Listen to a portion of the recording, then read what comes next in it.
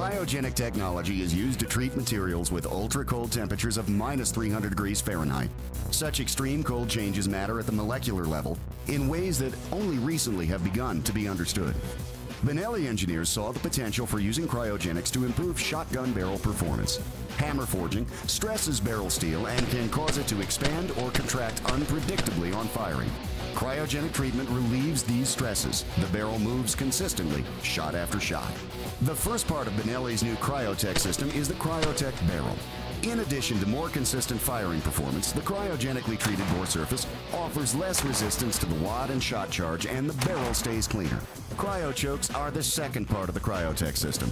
These cryogenically treated extra-long choke tubes have a longer and smoother surface with more gradual constriction. The new Benellis deliver patterns as much as 13% more dense than competitive shotguns right out of the box. What does all this science and technology mean to the shotgunner? More smoke clays and cleaner kills on game.